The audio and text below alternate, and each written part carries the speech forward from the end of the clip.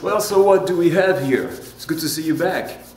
Well, look at this. Hope you can read this. Check it out. The interrogative words. Now, this is where you learn how to make a question in Spanish. So, how do we do this? Well, first we have to think. Let me give you an example. Let me give you a sentence such as, well, I guess we could say Isabel goes to school. So, to go in Spanish, of course, ir, I-R. And that's going to translate as Isabel va a la escuela.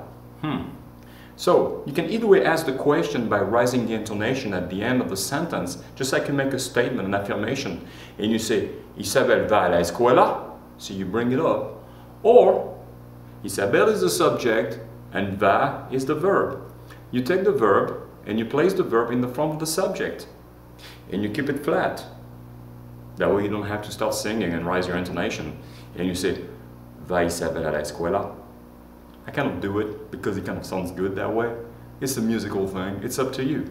But you have two ways. The first way, you bring the intonation up at the end of the sentence. And the second way, you move the verb right into the front of the subject.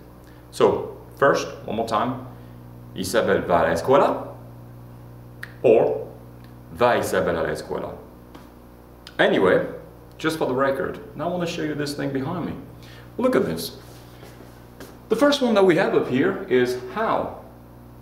Well, how in Spanish is como. Repeat after me. Como. C-O-M-O with the accent on the first O. You have to make it last a little bit longer as you say it, okay? Como. Alright, I have a little example here. The example that I have here is ¿Cómo está Ricardo? How is Ricardo? Okay? Simple example here. Basic. I told you that before and I'm going to say it again. The simpler, the better. Okay? Remember, you're learning a foreign language and you're going to have an accent no matter what. And you definitely want to give a chance to the listener to understand what you're saying. By not spreading your knowledge too much, just get to the point. So, look at the question here. ¿Cómo está Ricardo? We're using the verb estar, which you remember means to have. No, I made a mistake. It's been a long day, I suppose. Estar means to be, right? What is to have? Remind me, come on. No. Ser is the other one for to be. So you're wrong here. Let's start this over again. Estar is to be. So is ser. Now you learned before that ser is to be used when you talk about, let's say, telling time, the profession, and the origin.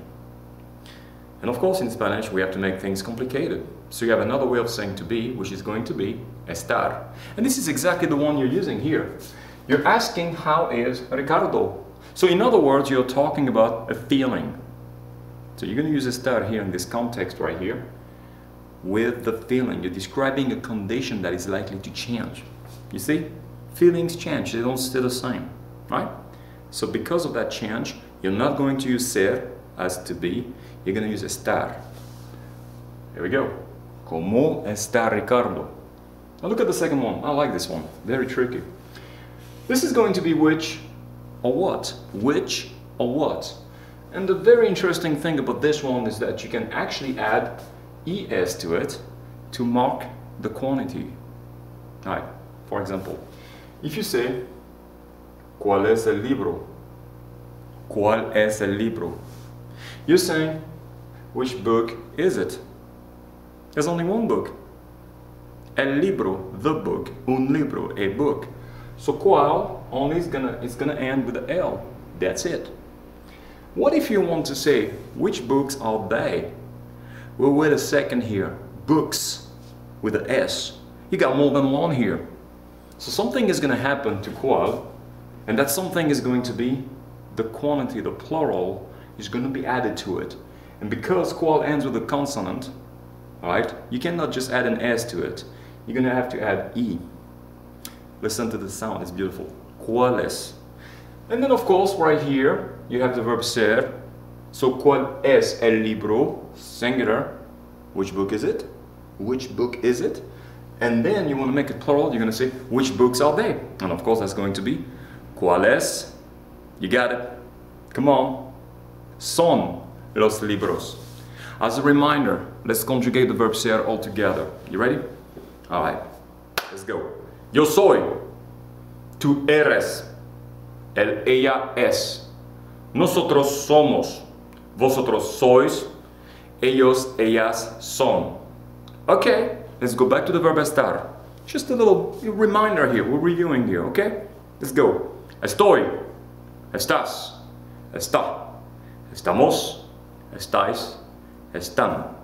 Okay. Let's move on to the next word that we have here. By the way, I told you this before, I'm going to say it again. When you ask a question in Spanish, you have the question mark at the end. And you do have another question mark in the very beginning. Inverted, upside down. See?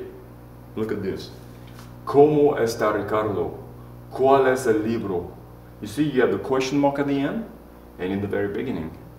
It's kind of nice. It's different, you know? All right, look at the next one. When is going to be cuando. Repeat after me. Cuando. You got it.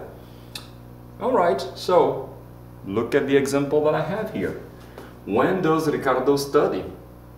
I'm using the verb estudiar, a regular AL verb. We all know about the AL verbs. So the subject is Ricardo. So therefore we are dealing with the third person singular. And we have an A ending. So when does Ricardo study? Repeat after me.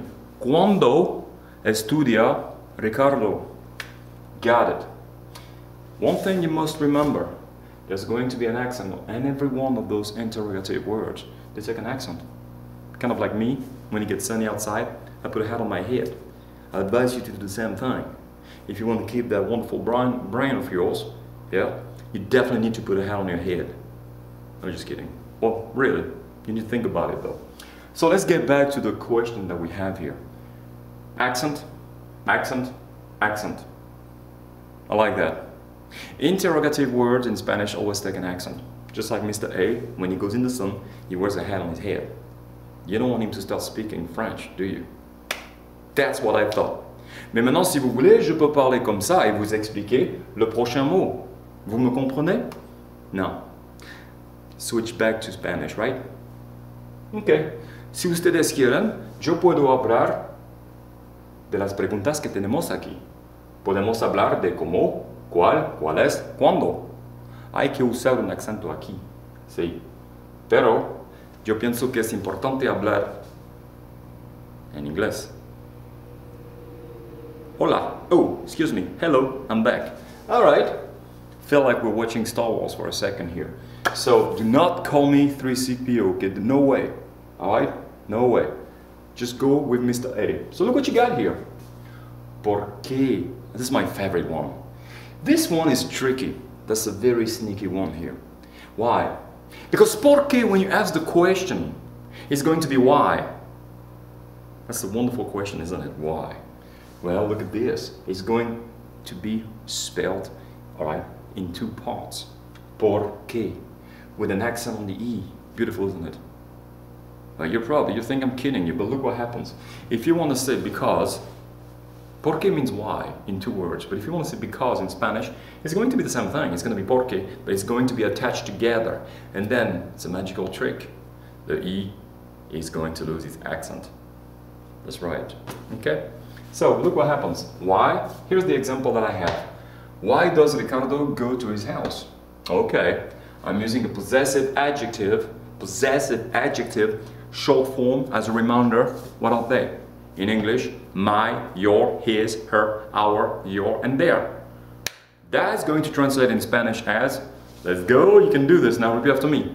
Mi, tu, su, nuestro, vuestro, and su. You can make them plural too, as a reminder. Mis, tus, sus, nuestros, vuestros, and sus. Very good. See, we're reviewing here as we go. That's nice. So, watch this. Why does Ricardo go to his house? ¿Por qué? Va Ricardo a su casa. Yo no lo sé. Vamos a ver. Now, right here, what you've got is what. Well, what in Spanish is going to be qué. ¿Qué pasa? What's happening? You heard that before, right? ¿Qué hora es? When you tell time. What time is it? What time is it? ¿Qué hora es? Yeah? Look at this. All right, I got this little question here. What is it?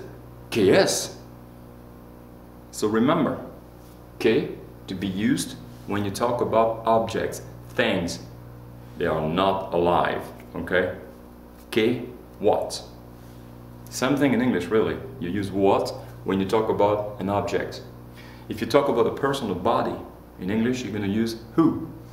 W-H-O. And of course in Spanish it's going to be very much like que, but you're going to have to add the I right before the E and the N to it too. And you keep the accent on the E. And that's going to become, repeat after me, ¿quién? Alright, one more time. ¿Quién? And ¿quién is going to be just like cuál in the sense that if you're talking about more than one person here, as you say who, well then you can add the quantity to it, and because it ends with a consonant again, the N, you're just going to have to add ES to it, and it's going to become ¿quiénes? Check out the example that I have here. I got the first one here that is ¿Quién habla con señor A? Who speaks with Mr. A? Yeah? Now look, I'm going for the singular here, right? I can also go for the plural if I want to. ¿Quiénes hablan con señor A? If you got like a group of people talking to me, yeah, well, you're going to have to make it plural. Of course, you got more than one person here. And that's going to become ¿Quiénes hablan con señor A? Get it? Now listen, what you must do now, you need to start thinking about how often you use those questions in English. How often do you use this question? There we go. In the question you already have it. You have the clue all the time. So what do you have to do? You need to memorize them. This is something I cannot do for you. We saw, we looked at them, we heard what they sound like. But here's a little tip between you and I. If you don't spend the time memorizing those words, you're not going to wake up in the morning and it's not going to be here. Alright? You're going to have to earn it. I'm sorry, but that's the truth. Do you have any questions? No? You're okay? Well, if you do have any question, feel free to come by and see me. Okay? After school, of course. You take care until the next video.